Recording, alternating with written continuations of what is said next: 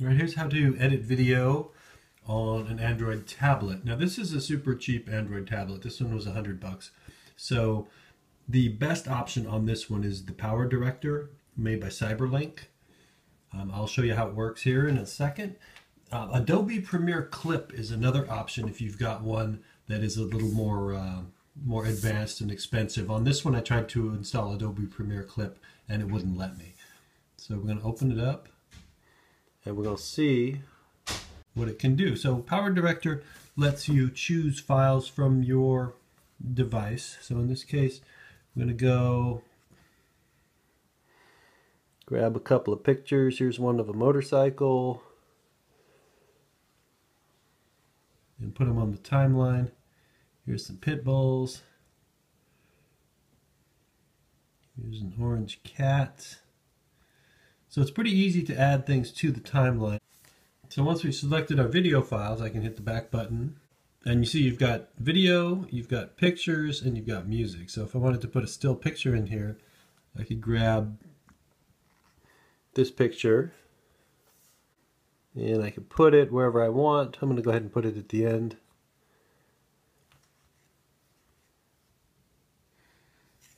Go back, there's music. If you want to put music in, I don't have much music on this thing yet, but if we go into music, there's some demo music we can throw in there.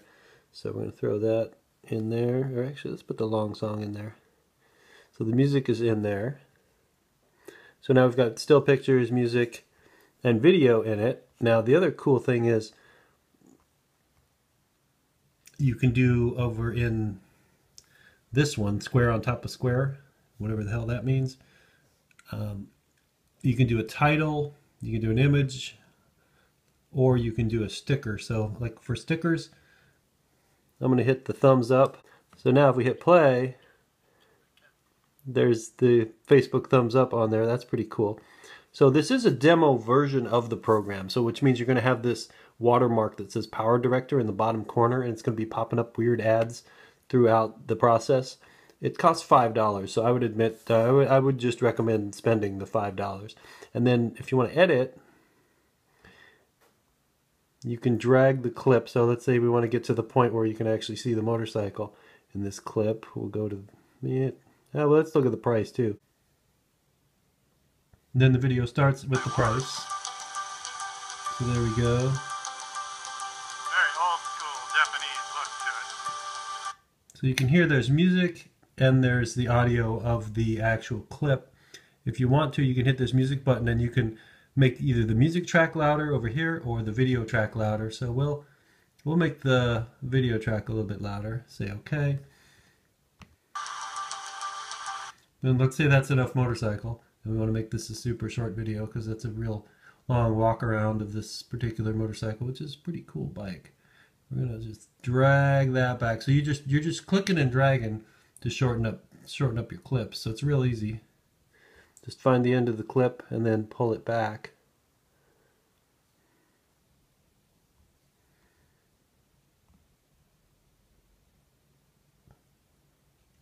There we go. And then let's say we want to move on to the pit bull part.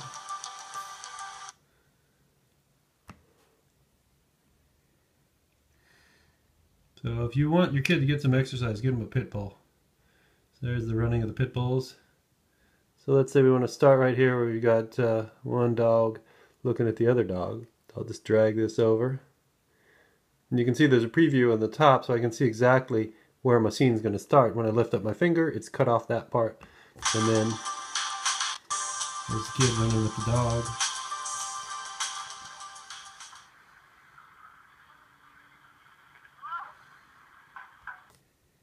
And then we cut that off where he's looking tired. And then there's an orange cat. Click up here to get it back into movie mode.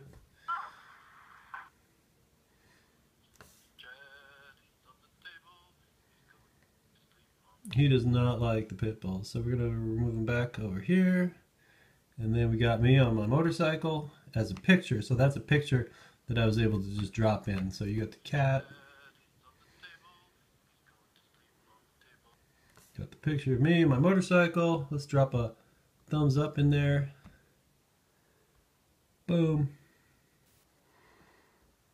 back, back, and then back, and then here's the ending of our magnificent movie.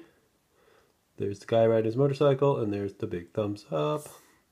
So you can do pretty much everything you need to do. Also, the one thing you might say was missing was, well, there's FX. So you can do special effects on the actual video itself to make it look funky.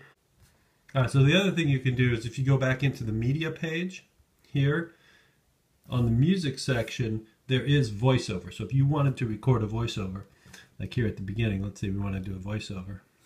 There's a record button, and I just hit it and I say, "Are you ready for some motorcycles, pit bulls, and other stuff? Yeah." And I hit stop, and then hit the button. Very old school Japanese.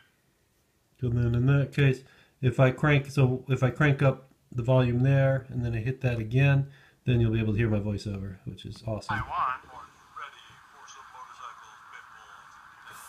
Very old.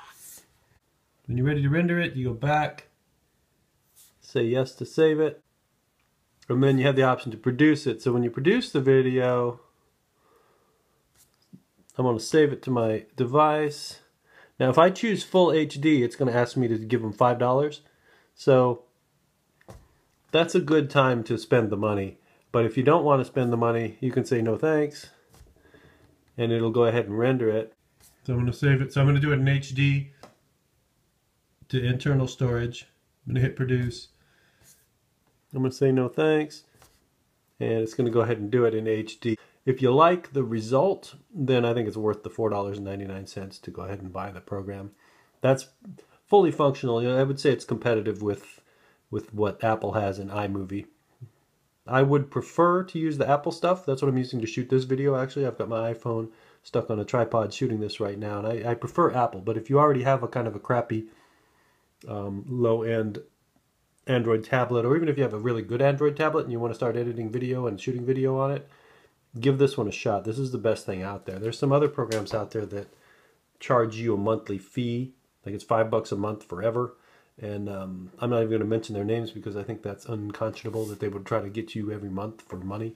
So $5 is totally reasonable for this program, and it even works on dumber devices. Probably is better on smarter devices. I use it on my Windows tablet. They have a Windows version that works great, and I do it to edit video from my GoPro, and that works fine. So and on here too, if you had a GoPro, you could plug the memory card into it and edit video on here.